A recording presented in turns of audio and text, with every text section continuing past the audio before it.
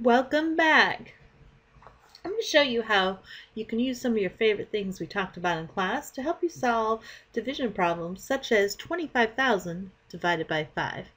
First, some of my favorite things, just as a little recap. Remember, I like coffee. So, let's pretend we have a problem such as 9 coffees divided by 3 friends. Now I'm going to represent my coffees using these discs. So I need 9 of them. 1, 2, 3, 4, 5, 6, 7, 8, 9. And I have my 3 friends represented below. So I'm going to split those up equally. 1 for you, 1 for you, 1 for you, and so on. So finally, I have my 3 friends each receiving 3 coffees. But what does this have to do with 25,000 divided by 5? Let me show you. What if, instead of coffees, we talk about thousands? And what if our problem was 9 thousandths divided by 3 friends, or 9,000 divided by 3 even? Would we do the problem any differently? What do you think? Let's find out. So I need 9 thousandths, which again, I'm representing using discs. There's my 9 thousandths. I have my 3 friends separated below, and I'm going to split them up equally. Interesting. I still get 3 thousandths for each of my 3 friends. So what changed?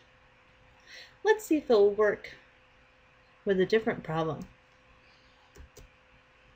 So now, instead of talking about my beloved cat, let's name this place value hundreds.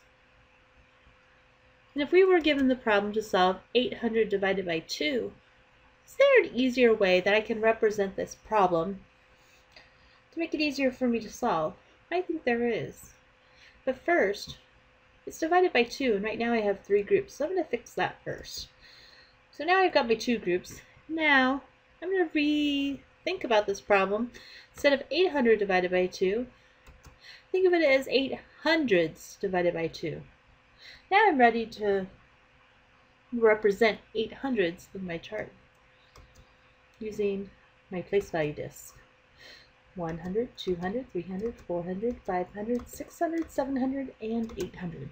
Now I'm going to split my 800 equally into 2 equal groups. I have none left over. How many hundreds are in each group? That's right. It equals 4 hundredths, or 400. Do we agree those are equivalent? Let's try another. Sleep. What do you think my z's are going to turn into? Have any guesses? I bet you know. You're right. Tens. And my books? Do you see a pattern here? Absolutely. Those are ones. Let's try this problem. 60 divided by 2. Is there another way that I can think of this problem that's going to help me solve it?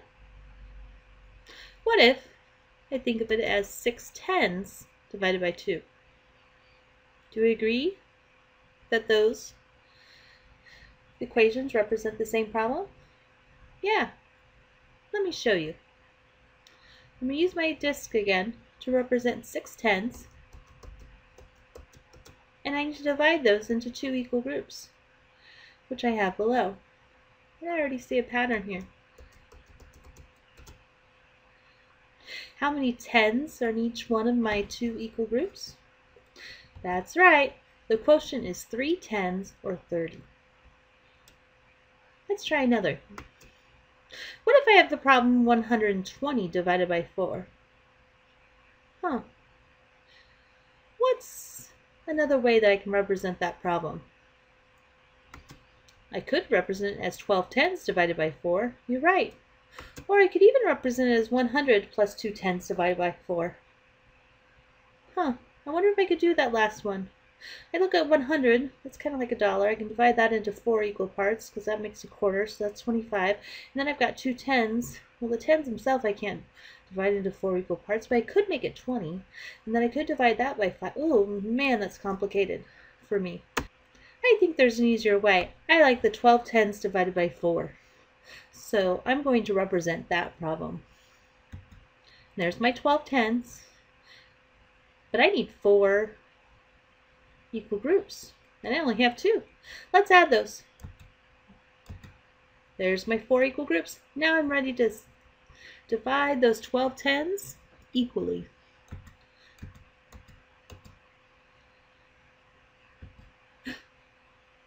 Help me finish this problem on the Google form. Explain your process using words and/or provide a link to the visual representation.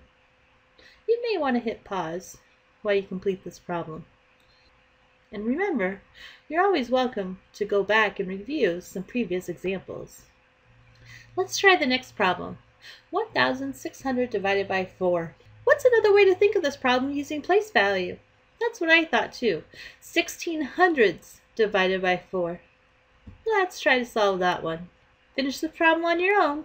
Be sure to record your results in the Google form. Ready for the next one? Let's go! Told you were ready. Here we go. 25,000 divided by 5. It's your turn for an extra entirely optional challenge. Are you ready? Go ahead and solve it and tell me about it on the Google form. Remember, you can use words and/or include a link to a visual representation. I can't wait to teach you tomorrow.